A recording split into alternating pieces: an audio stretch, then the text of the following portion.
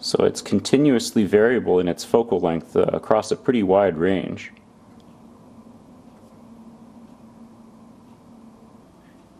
Hey everyone, this is an older project that I did 2 or 3 years ago, but thought I would dust it off because I've got a new application for it. This is a liquid lens driver, and this is a liquid lens here. So what's a liquid lens? This is an optical device that can change focal length based on the electrical signal that we give it. And it has no real moving parts. It's built by putting a drop of water sort of into an oil liquid. And when you apply power to the lens, the water molecules are polarized, whereas the oil molecules are not. So when you apply an electric field to the lens, the water molecules are pulled preferentially more than the oil molecules, and it will change the shape of the droplet of water. So if the oil and water have different indices of refraction, you get a lens effect. So changing the shape of the meniscus in there will change the power of the lens. This is actually not really new technology. The biggest company that makes these lenses is called Optic. So a couple years ago I got in contact with Optic and wanted to get some lenses, and they said, oh yeah, sure, we got a development kit that costs like $10,000, which is incredibly stupid, charging potential developers 10 grand. Anyway, so I started looking for products that had liquid lenses in them so that I could cannibalize the products, and this is one of them. This Digitus USB webcam. And even more annoyingly, this is not available, or at least it wasn't available 2 or 3 years ago in the US, so I had to have these shipped in from Germany.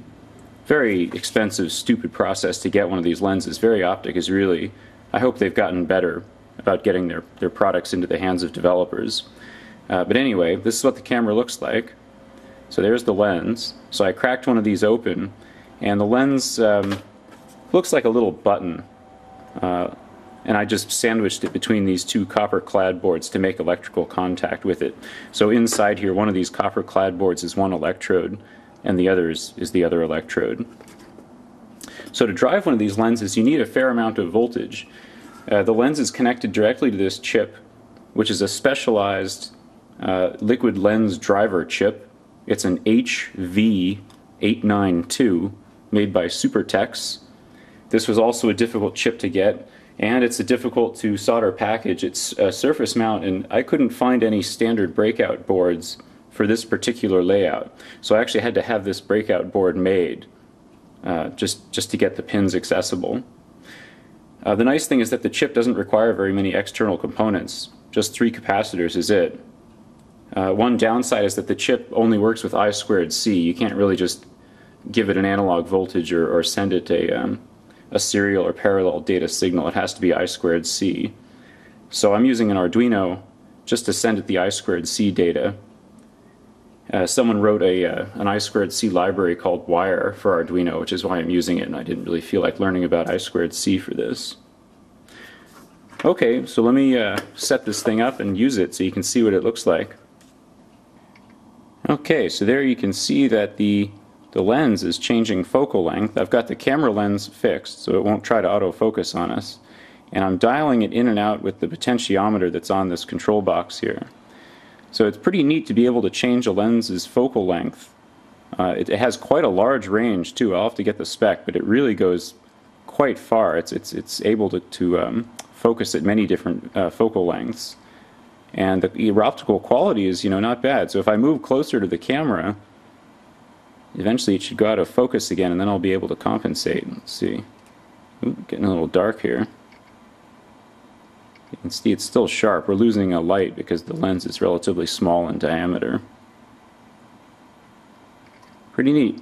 And if I turn the potentiometer all the way down, my program just cycles through all of the available focal lengths automatically. So I was thinking of building my own liquid lens that would be quite large, like maybe 3 inches in diameter, maybe even bigger, like a ship's portal. I think it would be really cool to have a window that could change focal length, maybe not quite through as large of a range as that little lens, but at least to make it interesting. The problem is the 2 fluids are quite specialized. They have to have the same density so that when you turn the lens vertically or horizontally, the meniscus doesn't change shape. One has to be polar, one has to be nonpolar, and they have to have different indices of refraction so that you actually get a good lensing effect. And having all these properties is actually pretty difficult. I mean, the densities really have to be the same. They have to be tuned, mixed, so that they come out just right. So I'm looking into that, and they have to be immiscible, of course, too. Obviously, if they mix together, that would ruin the whole thing. So I'm looking into that, and you also need very high voltages to drive the bigger lens, too, because the pull exerted on the liquid interface goes down with a square of distance. So you need a lot more voltage to make a bigger lens work, as far as I know. This actually uses a principle called electrowetting, which may not require quite as much voltage, but I'll put some links in the description there. You could also run one of these lenses off just plain old AC voltage. You don't really need this specialized chip for it. The reason that the voltage should be AC is so that the lens fluids don't become polarized. So if you made one electrode positive all the time and the other electrode negative, the fluid itself can charge up and the lens would kind of drift over time. So instead, if you flip the polarity of the thing, it won't change the optical properties because the electric field would be the same and the pull exerted on the fluid would be the same, but you won't have polarization effects. So this chip tops out at about 60 volts for this size lens, and obviously you could just get a 60 volt AC source and run it that way too. Okay, hope this was helpful. See you next time. Bye.